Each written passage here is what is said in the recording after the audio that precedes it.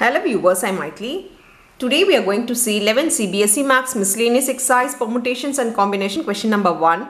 Let's see the question. How many words with or without meaning, each of 2 vowels, 3 consonants can be selected from the letter of the word daughter. From daughter, we need to select 2 vowels and 3 consonants. We are going to form word with or without meaning. The word can be with meaning or without meaning. This is the condition they have given. Let us take the word daughter. Be careful with the spelling.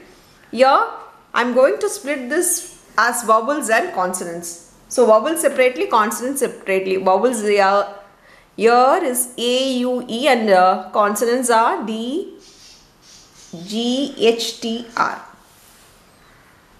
So we have 3 vowels and 5 consonant. In that I need to select 2 vowels. So I need to select 2 vowels from 3 and from 5 consonants I need to select 3 consonants.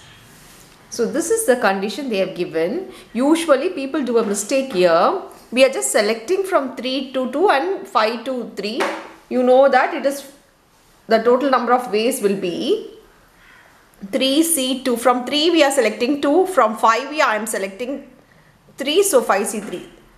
They will stop in this.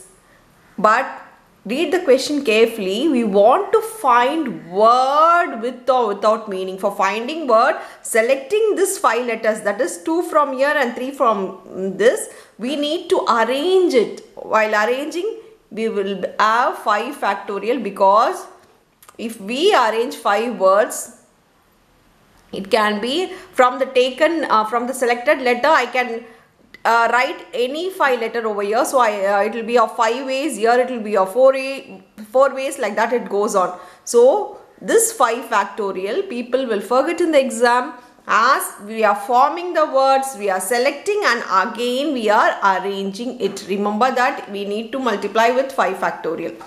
Now here it is 3 into 2. Because of 2 I am writing only the 2 descending numbers. Here it is 2 factorial, so 2. Now for 5 into 4 into 3, because of 3 numbers I am writing it 3. 5 into 4 into 3 into 2. Now here 10, 30, 5 4s are 20, 20 into 6, it is 120. If we multiply this 2 zeros, 6 3 ways. So total number of words will be 3600 words. That's all with the sum. Thank you.